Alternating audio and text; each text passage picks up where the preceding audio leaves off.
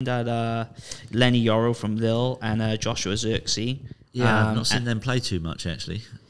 I mean, I saw some in the Euros for Zirkzee. He's playing for Holland, wasn't he? But yeah, and they also got rid of Mason Greenwood. Was there any way back for him, or was it they just had to get rid of him? Yeah, I don't think there was any way back at Man United for him.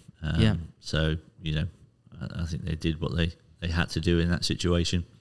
Got a pretty reasonable fee for him as well. By all accounts, he had a pretty decent season last season. So the boys just got to kind of rebuild.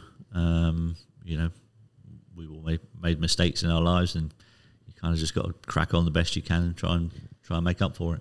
Do you see him coming back maybe one day to the Premier League? Yeah, I think it would be hard for him. Okay, I think it would be hard. Yeah, I'd be quite surprised actually if there was a club here that would take that chance just because of the PR that would generate. Mm-hmm. Yeah, definitely. Well.